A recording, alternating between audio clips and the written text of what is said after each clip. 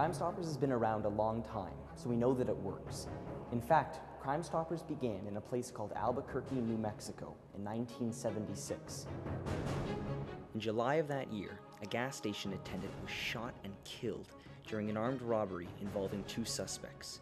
After 6 weeks of investigation, there were no solid leads, but the police knew that there were witnesses.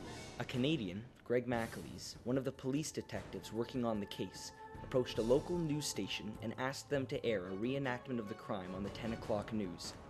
He guaranteed anonymity and offered $300 of his own money to anyone who came forward with information that would lead to the apprehension of the offenders.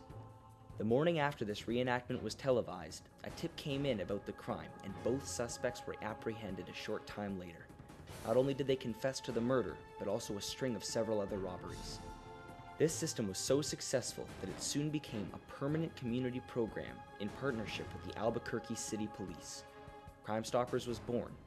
In 1982, Calgary became the first Canadian city to adopt the program, and now Crime Stoppers can be found all over the world.